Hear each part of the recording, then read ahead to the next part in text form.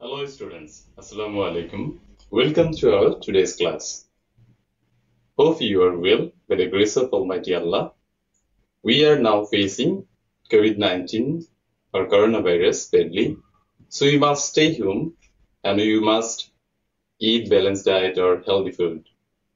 In our previous class, we talked about some changes of sentences. Yes, our today's class will be boy changes. Boy changes, that means changes of sentences from active voice to passive voice. So in our previous class, we talked shortly about active voice and passive voice.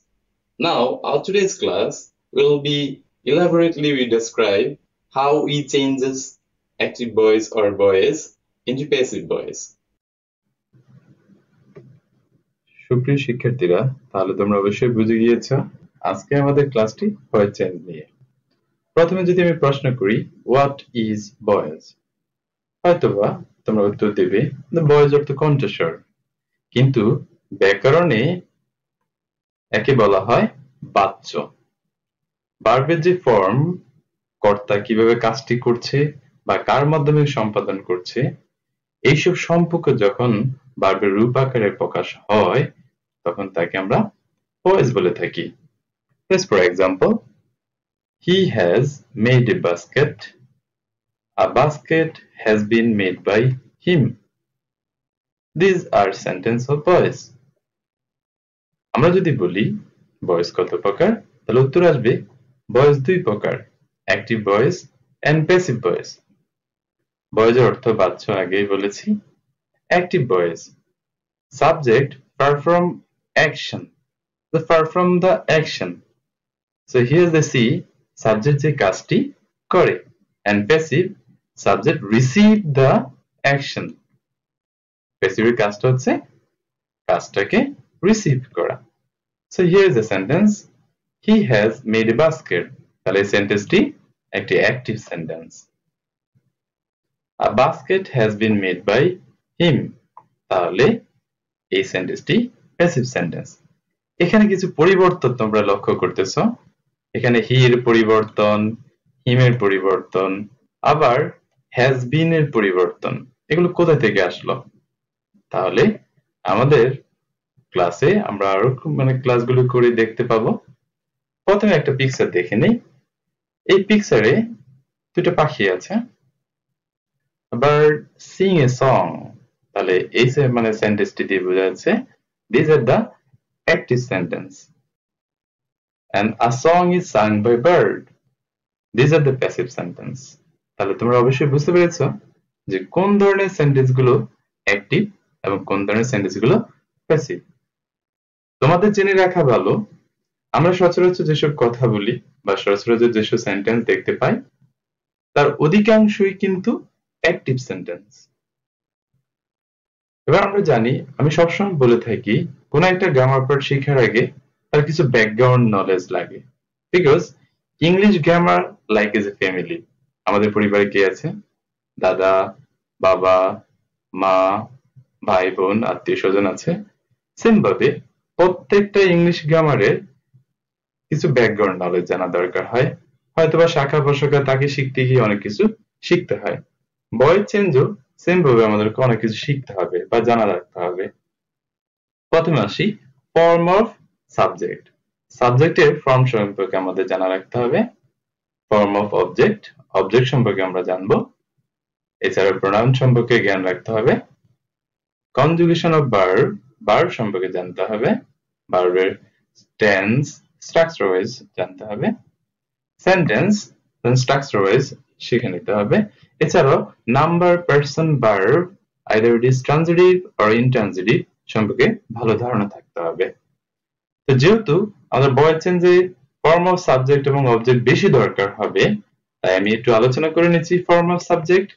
এখানে খেয়াল করো, here is some example, Sam is a good boy. তাহলে Sam এখানে কি noun হিসেবে কাজ করতেছে। He can speak to language, এখানে হি প্রোনাউন হিসেবে কাজ করতেছে। His father is a doctor, his father এখানে নাউন ফ্রেজ হিসেবে কাজ করতেছে। Swimming is a good for health, এখানে সুইমিং জিরান্ড হিসেবে কাজ করতেছে। to err is human, এখানে to err is infinitive হিসেবে কাজ করতেছে। Kith and kin refers to your relative, এখানে kith and kin সাবজেক্ট হিসেবে কাজ করতেছে। তাহলে আমরা বুঝে গেলাম যে কোন ধরনের শব্দগুলো সাধারণত সাবজেক্ট বা সাবজেক্ট হিসেবে কাজ করার যোগ্যতা রাখে। এবারে দেখি form of object. I know Sam, তাহলে Sam এখানে নাউন। I know him, তাহলে him এখানে pronoun. He teaches my brother, তাহলে my brother এখানে দুইটা ওয়ার্ড, খেয়াল করো, these are the noun phrase. I like fishing, এখানে like কিন্তু মূল ভার্ব, সো ফিশিং একটি জিরার্ন। যেহেতু অ্যাক্টিভ ভয়েস থেকে প্যাসিভ ভয়েস করার সময় আমাদের সাবজেক্ট এবং অবজেক্টের ব্যবহার খুব বেশি দরকার হয়, তাই আমরা আলাদা করে শিখে নিলাম। তাহলে চলো আমরা দেখে নেই যে ভয়েস চেঞ্জে যে মৌলিক বিষয়গুলো অবশ্যই আমাদের অনুসরণ করতে হবে। নাম্বার 1, অ্যাক্টিভ ভয়েসের subject is changed to passive voice object. Number 2, use the first participle form of main verb. Here you see first participle form of main verb and auxiliary verb is chosen according to subject and tenses. Number 3, use preposition by, to, at, with, in before object. এখানে আমাদের মনে রাখা ভালো, অধিকাংশ passive ভয়েসে আমরা by preposition বেশি পাবো। And number 4, active ভয়েসের object change to passive voice subject. এই চারটা বিষয়টাকে আমরা খুবই ভালো করে মনে রাখবো। একটু দেখে আসি এক্সাম্পল সহ। She helps him, এখানে she কি বলতো? হ্যাঁ, সেটা একটা subject. Helps is a verb, as কেন হলো? Because it's present indefinite and subject is third person. Him is object. That means আমরা যদি এটা প্যাসিভ করতে যাই তাহলে হবে কি? He is held by her. প্রশ্ন হচ্ছে কিভাবে হলো? Him এর subject from he is held ভার্বের প্রেজেন্ট ফর্ম থেকে প্যাসিভ হয়ে গেল, and by her she এর অবজেক্ট ফ্রম। আমরা কিভাবে হয়েছে তা পরবর্তীতে জানবো। আরেকটা এক্সাম্পল দেখি। The dog sees the cat, second the cat object, the cat was seized by the dog. তাহলে আমরা বুঝে গিয়েছি কিভাবে অবজেক্টটা সাবজেক্ট হয় এবং টেন্স অনুযায়ী ভার্বের ফার্স্ট পার্টিসিপল এবং অক্সিলারি ভার্ব হয় এবং সাবজেক্টটা কিভাবে অবজেক্টে চলে যায়, তার সামনে প্রিপোজিশন বসে থাকে। তাহলে আমরা চলো দেখি যে কিছু ইম্পর্টেন্ট জিনিস, যা ইম্পর্টেন্ট থিংস টু মেমোরাইজ, যেগুলো আমাদের মুখস্থ করে রাখতে হবে, যেহেতু আমরা মুখস্থ বিদ্যা অভ্যস্ত। দেখো, প্রোনাউনের অবজেক্ট ফ্রম যেহেতু খুবই দরকার হয় প্রোনাউনের গুলো। Here is a chart. I এর অবজেক্ট ফ্রম হবে মি। আমি সাথে এক্সাম্পল দিয়েছি, তোমরা এক্সাম্পল গুলো একটু খেয়াল করবে। We object from us, you object from you, it never changes. You see a bird object subject হবে a bird, see is seen by you never changed. She object from her, he object from him, and they object from them. When they play cricket, so cricket is object, it will be replaced by subject. Cricket is played by them. তাহলে এই প্রোনাউনের subject from এবং object from গুলো সম্পর্কে আমাদের খুব ভালো ধারণা রাখতে হবে। এছাড়া কিছু প্রোনাউন আছে ইট, এছাড়া থার্ড পারসন নেম, দে নেভার চেঞ্জ। টেন্স অনুসারে অক্সিলারি ভার্ব বা প্রিন্সিপাল ভার্বের ব্যবহার আমরা দেখব। আমরা কিন্তু সবাই জানি টেন্স গুলো। প্রেজেন্ট ইনডিফিনিট টেন্স প্যাসিভ করার সময় আমরা অক্সিলারি ভার্ব হিসেবে am is are বসাতে হবে এবং মূল ভার্বটা সবসময় ফার্স্ট পার্টিসিপল ফর্ম হবে। Present কন্টিনিউয়াসে am being, is being or are being বলবে, মূল ভার্বটা ফার্স্ট পার্টিসিপল ফর্ম বসাবো। প্রেজেন্ট পারফেক্ট টেন্সে have been or has been, মূল ভার্বটা আমরা সবসময় ফার্স্ট পার্টিসিপল ফর্ম বসাবো। First indefinite tense was or were, Past continuous was being, were being, past perfect had been. Same ভাবে future indefinite will be, and future continuous will be being, and future perfect will have been. And সবসময় মূল ভার্বটা আমরাকে past participle form বসাবো। এখানে আমি B3 লিখেছি। B3 also represent the name of past participle. Here's the note. Present perfect continuous and past perfect continuous and future perfect continuous সাধারণত passive voice এ ব্যবহার হয় না, তাই আমরা এদের নিয়ে আলোচনা করা হলো না। এবার আমরা দেখব যে টেন্স অনুযায়ী কিভাবে আমরা যে টেন্স গুলো অনুসারে কিভাবে আমরা এক্সারসাইজ প্র্যাকটিস করব, যেভাবে আমাদের পরীক্ষায় প্রশ্নপত্রে আসবে। প্রথমে আমরা প্রেজেন্ট টেন্সে দেখি। Look, see, here is the present simple tense. আমরা আগেই বলেছি প্রেজেন্ট সিম্পল টেন্সে আমাদের keyword auxiliary verb am, is, are, right? So first sentence, he write a letter. He is a subject, a letter is object. তাহলে রীতিমতো অবজেক্টটা subject হয়ে যাবে। a letter মূল ভার্বটা কি হবে? যেহেতু আমাদের am, is, are একটা অক্সিলারি ভার্ব হবে is, and মূল ভার্বটা সবসময় ফার্স্ট পার্টিসিপল ফর্ম হয়, written by যুগে সাবজেক্ট হয়ে যাবে অবজেক্ট। যদি আমরা এটা পরীক্ষায় নেগেটিভ সেন্টেন্স পাই তাহলে কি হবে? he does not write a letter, right? a letter here is object, so passive সেটাই হয়ে যাবে সাবজেক্ট। হ্যাঁ, এই তো বুঝতে পেরেছো। তাহলে এবং আমরা অক্সিলারি ভার্ব হিসেবে am, is, are ব্যবহার করব, সেটা নির্ণয় করবে সাবজেক্ট এবং tense. so is not written here object from him. যদি আমাদের সেম সেন্টেন্স গুলো ইন্টারোগেটিভে আসে, does he write a letter? Here is a letter is a object, so অবশ্যই অক্সিলারি ভার্বে প্রথমে থাকবে ইন্টারোগেটিভ সেন্টেন্সে is a letter written by him. যদিও তোমাদের ইন্টারোগেটিভ সেন্টেন্স বুঝতে অসুবিধা হয়, এজন্য আমি একটা পোরশন পরে রেখেছি ইন্টারোগেটিভ সেন্টেন্স আলোচনা করার জন্য। তাহলে এবার চলে যাই present continuous tense, also called progressive tense. Here is the am being, is being, and are being. আমাদের অক্সিলারি ভার্ব হিসেবে বসবে। প্রথম সেন্টেন্সটি আমরা দেখি। she is subject, is singing a song is object. তাহলে রীতিমতো অবজেক্টটা যদি সাবজেক্ট হয়ে যায়, a song is being sung by her. এখানে she এর অবজেক্ট from her। একটু খেয়াল করে দেখো, আমরা এখানে am being, are being, is being বলেছি, তা ব্যবহার হয়েছে সাবজেক্ট অনুসারে। she is singing a song is object, তাহলে এটা হয়ে যাবে subject, a song is not being sung by her। যেহেতু নেগেটিভ সেন্টেন্স তাহলে অক্সিলারি ভার্বের পর এবং মূল ভার্বের সামনে not বসে যাবে। is she singing a song is an interrogative sentence, right? তাহলে is a song সাবজেক্টটা আগে আসবে, অক্সিলারি ভার্বের পরে being sung by her। এবার আমরা দেখি প্রেজেন্ট পারফেক্ট টেন্স। আমরা আগে বলেছি অক্সিলারি ভার্বের কিওয়ার্ডটা কি হবে?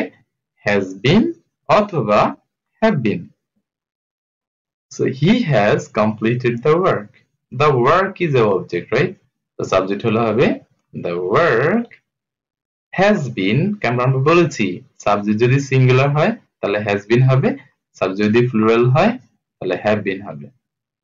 completed by him, here see he is a subject, object from will be him। আমরা কিন্তু খেয়াল করেছি এবং বলেছি things to you have to remember every day, that means subject from and object from and also tenses।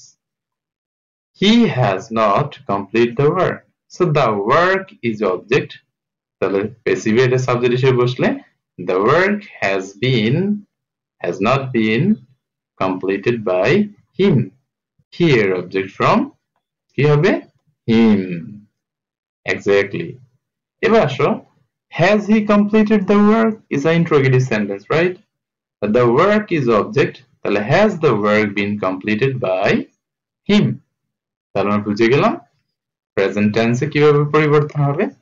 এবার আমরা দেখে আসি কিছু ফার্স্ট টেন্সের example, how they change into passive। so so আমরা আবারও বলি অক্সিলারি ভার্বের কিওয়ার্ড গুলো ফার্স্ট ইনহেরিটেন্সে was এবং were, right? So active voice, he brought a car. And a car is a object, right? It will be subject in passive voice. A car was brought by he and its object form is him. He did not buy a car is a negative sentence. A car, object from, not brought by him. Here object from him. Also was because subject is singular, right? যদি আমাদের singular subject হয় তাহলে was বসবে, যদি আমাদের subject plural হয় তাহলে were বসবে। Did he buy a car is an interrogative sentence. Was a car কিন্তু object, brought by him. তাহলে আমরা বুঝে গেলাম। তাহলে এবার দেখি কন্টিনিউয়াস টেন্সে আমাদের অক্সিলারি ভার্বের কিওয়ার্ড কি হবে? was being and were being। এটা নির্ভর করে আমাদের সাবজেক্টের উপর। সবসময় মনে রাখবে was being বসবে না were being বসবে, এটা কে বলে দিবে? এটা স্যার বলে দিবে, রাইট? নো, এটা সেন্টেন্স এর অবজেক্ট বলে দেবে। she was washing a shirt, এখানে she subject R shirt is object, right? তাহলে রীতিমতো আমাদের অবজেক্টের সাবজেক্ট হলে a shirt was being washed by her. she এর অবজেক্ট from her, যেহেতু শার্ট সিঙ্গুলার ছিল তাহলে was হয়েছে, was being হয়েছে। she was not washing a shirt is a negative sentence, so a shirt was not being washed by her. Was she washing a shirt is an interrogative sentence. Was a shirt is an object being washed by her. তাহলে আমরা বুঝে গেলাম। এবার আসি first perfect টেন্সে আমাদের auxiliary ভার্বের কিওয়ার্ডটা কি হবে? had been, yes. সো এটা সিঙ্গুলার সময় had been হবে এবং প্লুরাল সময় had been হবে। they had won the game. The game is object, it will be replace subject in passive voice. The game had been won by their object from them. They had not won the game is a negative sentence. The game had not been won by them. Had they won the game object, had the game been won by them. তাহলে তো সহজে বুঝে গেলাম। Similarly আমাদের পরীক্ষায় প্রশ্নপত্রে future টেন্সও থাকতে পারে। So future tense কিভাবে আমরা প্যাসিভ করব? প্রথমে আমরা অক্সিলারি ভার্বের কিওয়ার্ডটা জেনে নেই, will be and shall be। তোমরা হয়তো অনেকেই প্রশ্ন করবে, স্যার আমাদের বইতে তো shall be ও আছে। In modern English, mostly we used will or will be, not shall be. It rarely used in some subject. Active voice, she will write a poem. A poem is object, right? It will be replaced subject in passive voice. A poem will be written by her. Her কোথা থেকে আসলো? Yes, she এর object from her. She will not write a poem is a negative sentence. A poem will not be written by her. যেহেতু আমরা interrogative sentence নিয়ে পরে আলোচনা করব, তাহলে সংক্ষেপে বলে ফেলি, will she write a poem object, subject will be will a poem be written by her. একটু খেয়াল রাখি পারফেক্ট টেন্স, আমরা এখানে কন্টিনিউয়াস টেন্সকে স্কিপ করেছি। পারফেক্ট টেন্সে অক্সিলারি ভার্বের কিওয়ার্ডটা হবে will have been। So active সেন্টেন্সে কি হচ্ছে? he will have received a letter. A letter is the object, right? It will be replaced subject in passive voice. So a letter will have been received by here object from, আমরা কি ব্যবহার করতেছি? him ব্যবহার করতেছি। and negative যদি খেয়াল করি, he will not have received a letter. A letter will not have been received by him. Will he have received the letter? And the letter is object.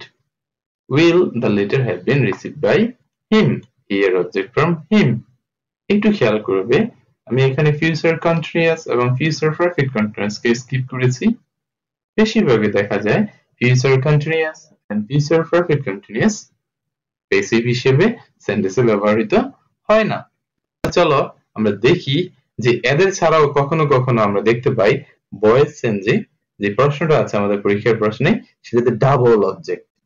So active ভয়েসে double object থাকতেই পারে।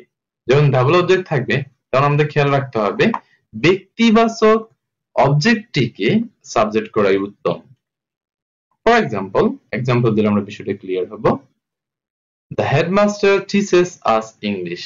এখানে us একটা object, English আরেকটা object. This is called double object.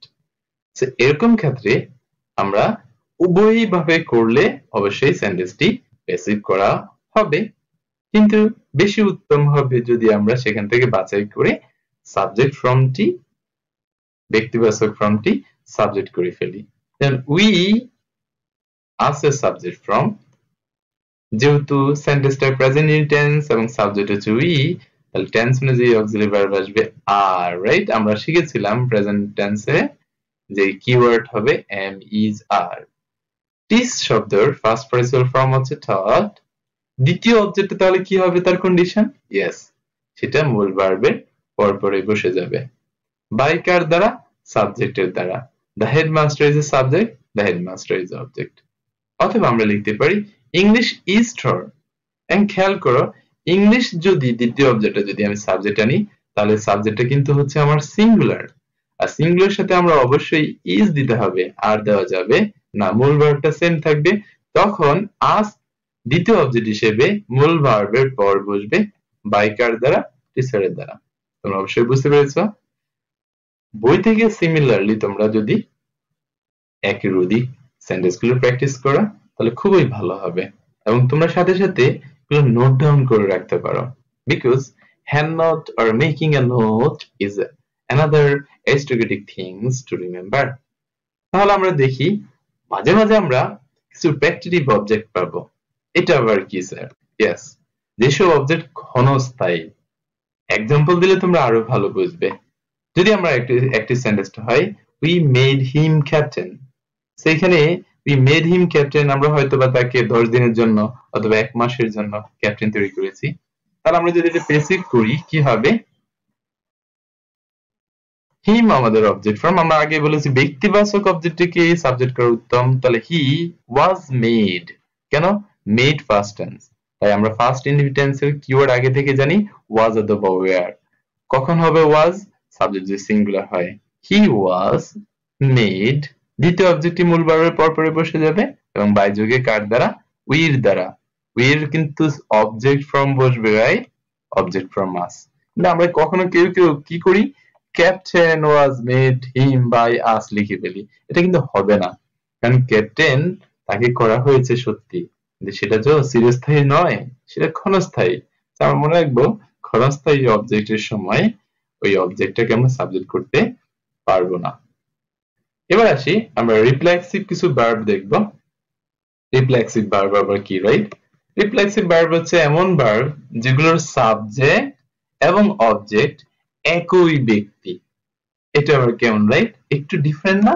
হ্যাঁ, she killed herself, she made himself, they go themselves। এই শব্দগুলো দেখো, she এখানে কিন্তু হার কি বোঝাচ্ছে। সেরকম ক্ষেত্রে প্যাসিভ করার সময় আমরা মনে রাখবো সাবজেক্টের জায়গায় থাকবে টেন্স অনুযায়ী আমাদের ওই কিওয়ার্ডটা, অক্সিলারি ভার্ব বসে যাবে ওয়াজ। কিল্ড মূল ভার্বটা এখানে মানে ফার্স্ট পার্টিসিপল ফর্মে আছে, বাই যুগে অবজেক্টটা বসে যাবে। খুব সহজ, তোমরা বই দেখে আর কয়েকটা প্র্যাকটিস করলে আরো সহজ মনে হবে। আমরা কিছু ইম্পারেটিভ সেন্টেন্স প্র্যাকটিস করি। তার আগে একটু আমি বলে নেই কোন ধরনের সেন্টেন্স গুলো ইম্পারেটিভ সেন্টেন্স, যেগুলো দ্বারা আদেশ, উপদেশ, অনুরোধ বুঝিয়ে থাকে, তাই না? আর এগুলো কিভাবে চেনার উপায় কি? সেন্টেন্সটা মূল ভার্ব দিয়ে শুরু হবে। যখনই মূল ভার্ব দিয়ে শুরু হয় তখন আমরা মনে রাখবো প্যাসিভ করার সময় প্রথমে লেট বসাতে হবে, অবজেক্টটি সাবজেক্ট রূপে বসবে সেটা আমরা জানি, মূল ভার্বটা ফার্স্ট পার্টিসিপল ফর্ম বসবে সেটাও আমরা কিন্তু জানি।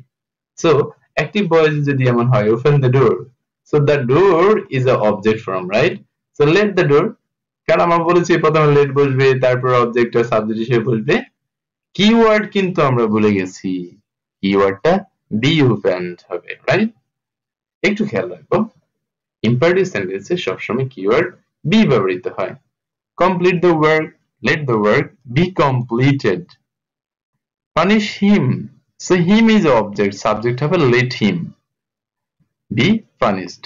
Revise your book, let your book be revised. তোমরা একটু মনে রাখবে, ইম্পারেটিভ সেন্টেন্সে কখনো সাবজেক্ট ফ্রম বসে না। যেহেতু তোমরা ভিডিওটি দেখতেছো, তোমরা একটু নোট ডাউন করে রাখতে পারো, এবং নোট ডাউনটা তোমার পরবর্তীতে অনেক বেশি উপকার করবে। So always remember, imperative sentence never takes subjective from. So এমন যদি হয় সেন্টেন্সটার object from me, you, them, হিম দিয়ে যদি শুরু হয় বা থাকে, তখন কি হবে? Yes, give me the book. এখানে খেয়াল করো, গিভ যদি ভার্ব হয়, মি প্রথম অবজেক্ট, দ্য বুক দ্বিতীয় অবজেক্ট। এখানে কিন্তু দুইটা অবজেক্ট। যদি আমরা ইম্পারেটিভ সেন্টেন্সে দুইটা অবজেক্ট পাই, সেক্ষেত্রে মনে রাখতে হবে প্রথমে তো লেট আসবেই।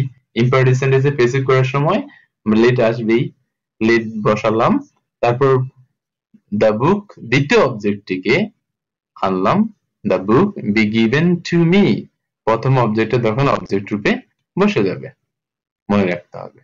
সেম ভাবে give me a glass of water, এখানে একটু খেয়াল করো, glass of water, a glass of water কিন্তু পুরোটাই একটা অবজেক্ট। আমরা বলেছিলাম কিন্তু যে একাধিক শব্দ মিলেও কিন্তু অবজেক্ট হয়। প্রথম দিকে ভিডিওতে দেওয়া আছে কিভাবে আমরা ফর্ম অফ সাবজেক্ট শিখবো, কিভাবে আমরা ফর্ম অফ অবজেক্ট শিখবো। তো মনোযোগ সহকারে তোমরা কিন্তু আবারও খেয়াল করে দেখতে পারো। তো প্যাসিভে কি হবে? Late a glass of water be given to me. এবার আসো, যদি সেন্টেন্স শুরুতেই লেট থাকে, let me do the work, এখানে দেখো প্রথমেই লেট আছে, কিচ্ছু করার নেই, প্যাসিভ করার সময় লেট থাকবেই। দ্বিতীয় অবজেক্টটা প্রথমে আসবে, লেট দ্য ওয়ার্ক। আমরা জানি কিওয়ার্ডটা বি বসে, মূল ভার্বটা ফার্স্ট পার্টিসিপল, বাই যুগে প্রথম অবজেক্টটা বসে যাবে, এবং সবসময় অবজেক্ট ফর্ম হিসেবেই বসবে, মনে রাখতে হবে। ইম্পারেটিভ সেন্টেন্সে সবসময় অবজেক্ট ফর্ম বসে, কখনো সাবজেক্ট ফর্ম বসে না। লেট হিম রাইট এ বুক, তা late a book is a object, right? দ্বিতীয় অবজেক্টটা প্রথমে আমরা আনবো, বি রিটেন বাই হিম। এবার আসো, don't or do not, that means negative যদি থাকে, আমরা দেখেছি কিন্তু আগেও, নেগেটিভ থাকলে আমরা টেনশন একটু করব না। যেমন do not hate the poor, এখানে কিন্তু খেয়াল করে দেখো, do not hate the poor কিন্তু এই ডু নট হেট পুরোটাই ভার্বের অংশ, হেট ইজ দ্য মেইন ভার্ব, সাথে অক্সিলারি ভার্ব নট যুক্ত করা হয়েছে, যেটাকে আমরা ডু ভার্ব দিয়ে করা হয় বলে থাকি। দ্য পুয়ার ইজ অবজেক্ট, তাহলে let not the poor অবজেক্টটা subject হয়েছে, বি হেটেড মূল ভার্বটা ফার্স্ট পার্টিসিপল ফর্ম হয়েছে। Don't open the door, so the door is object, right? তাহলে এটা সাবজেক্ট হবে, let not the door, let not the door be opened. মনে রাখতে হবে imperative সেন্টেন্সে যখন নট থাকবে, নটটা লেটের সাথে সাথেই বসে যাবে। এবার আমরা দেখি তোমরা পারো কিনা। উই আর প্লেইং ফুটবল, এটা প্যাসিভ কি হবে? Yes, football was played by us. Student should study well, study all lesson, তাহলে এটা প্যাসিভ কি হবে? All lesson should be studied by students. তারপর আসি, ইউ শুড হেল্প ইউরসেলফ, আমরা বলেছিলাম তাই না, you should be help yourself, যে রিফ্লেক্সিভ প্রোনাউন গুলো চেঞ্জ হবে না, সাবজেক্ট যেটা থাকবে এটাই থাকবে, অবজেক্ট ওটাই থাকবে। He offered me a flower, a flower is object, right? এখানে মি আরেকটা অবজেক্ট, দুইটা অবজেক্টের ব্যবহার, তাহলে এটার প্যাসিভ কি হবে? I was offered a flower by him, অথবা আমরা দুইভাবে লিখতে পারি, a flower was offered to me by him, যেহেতু আমরা আগেই বলেছি দুইটা অবজেক্ট নিয়ে কাজ করা যায়। Who called you, এখানে you object, right? By whom you are called. এবার আসি আমরা তাহলে হোমওয়ার্কটা নিয়ে নেই। তাহলে আমাদের হোমওয়ার্কটা হবে, yes, practice active to passive sentences from your home textbook, and তোমাদের টেক্সট বুকের এক্সারসাইজ থেকে 11 এবং 12 এক্সারসাইজটা তোমরা অবশ্যই স্টোরি কপিতে লিখবে। That's all for today.